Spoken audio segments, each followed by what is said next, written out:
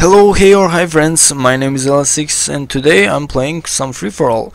I gave myself a challenge to actually not use one but two sniper rifles, and each time I get a kill I have to switch to my other sniper rifle. So it makes for a pretty interesting gameplay, as you guys can see right here.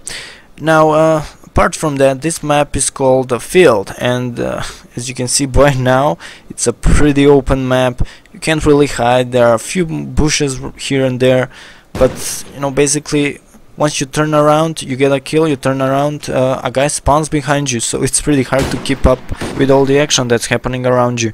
Now, recently, I mean 2 days ago to be more specific, I started my second year at college, so I might be more busy this year, but I'll still try to put at least one video a week. Most of the time it's going to be like Call of Duty in real life video.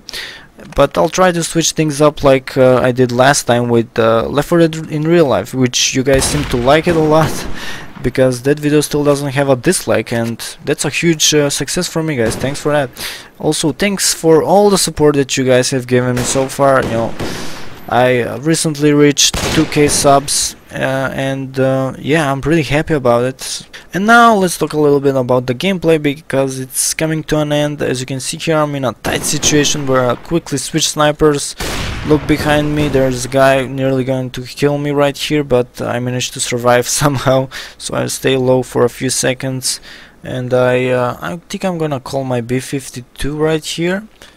Yeah, there we go. And now I turn around, there are two guys. I only managed to get one of them. By the time I switch to my next rifle, I'm already dead. As you can see here, it's coming to an end. Thanks for watching, guys, and listening to my annoying voice for nearly 3 minutes, but I'll see you soon, guys. Peace.